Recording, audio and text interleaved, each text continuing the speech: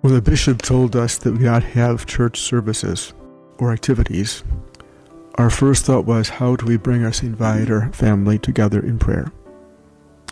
This virtual communal prayer is a way to connect all of us while also maintaining our social distancing. Our scriptural passages today focus on the theme of hope. The letter to the Hebrews says, "Let us hold unswervingly to the hope we profess, for he who promised is faithful."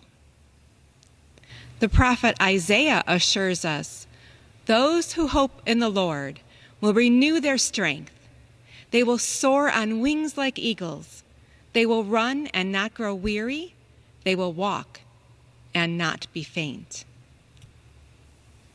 The prophet Jeremiah said, "For I know the plans I have for you, declares the Lord, plans to prosper you and not to harm you, plans to give you hope and a future." In Psalm 33, we hear, "May your unfailing love be with us, Lord, even as we put our hope in you." And Psalm 71 says, "As for me, I will always have hope. I will praise you more and more."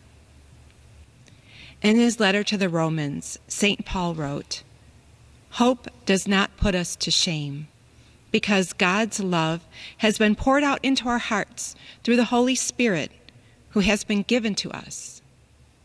And in that same letter, he also wrote, "Hope that is seen is no hope at all.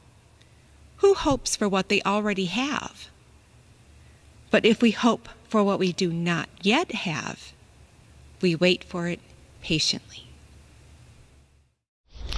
Hello everyone. Part 1 today will be a conversation with a stranger.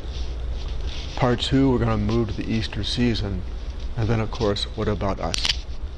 A few weeks ago, I was in a medical office building. When I finished my appointment, I'm walking towards elevators. 4 women are in front of me on the way to the elevator too. As I'm walking, I decided I'll let them go first. Elevators are not designed for social distancing, and I had plenty of time, easy for me to do. The elevator arrives and 3 of the 4 get on the elevator. 1 holds back. And she says to me the same thing I'm saying to her, "We'll wait our turn." To the other 3, "Go ahead." So now we're waiting for the next elevator to come. Keep in mind, I'm casually dressed, open collared shirt. I left my halo at home. It'd be impossible to know that I would be a priest. We get on the elevator, and the woman says to me, "I'm a cancer survivor. I survived breast cancer. Now this virus, and I'm worried. I don't go to church. I'm not a spiritual person. I do not pray." And with this, the elevator door opens. We're in the lobby. We're walking out of the parking lot, keeping our social distancing. I introduced myself. Told her St. Viator's just a few miles away. "Call me. I'd be happy to listen." She stops and looks at me and says, "What are the odds of meeting a Catholic priest on an elevator on a Wednesday afternoon?" Then she walked away. All the way home, I kept thinking of that. What are the odds? And since that conversation, I was thinking of this woman and keeping her in prayer. Of course, she's not the only person who's worried these days. Lots of people are worried. Worried about their health of their families or loved ones or friends. Worried about their job and will ends meet. And I don't want to minimize those worries in any way. What do we do at times like this?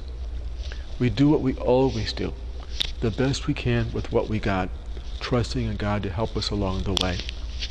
Our virus season is also taking place in the Easter season. During the Easter season, it pushes us to look backwards what God has done for us through Jesus Christ. Easter pushes us to look forward to our future with God. So during Easter and every season, we walk with hope in our step and faith in our future. At least we do that during normal times, and these are not normal times. These days, I think worry is in abundance and hope is in short supply. But then again, I've been talking to parishioners, and I've heard them say, "We're making masks so others will have them." And they say that with hope in their step. Some have told me that I now take turns buying groceries around the neighborhood, so not everybody goes out all the time. Hope in their step. Just yesterday, speaking to a good friend, he's on his way to 3 Square, to help put food into cars for those in need, hope in his step. All this reminds me of what I've already known, I've shared with you before. When we share our faith with others, we find faith and hope for ourselves. When we share our faith and hope with others, we so often find faith and hope for ourselves. As always, all of you and your families are in the prayers of our parish staff and the prayers of all the Viatorians here. May God bless you and your families. Please respond, "Our hope is in the Lord." For those infected with the coronavirus, that they may be healed, we pray. For the first responders and healthcare workers, that they may be graced with courage, stamina, and protection from the virus, we pray.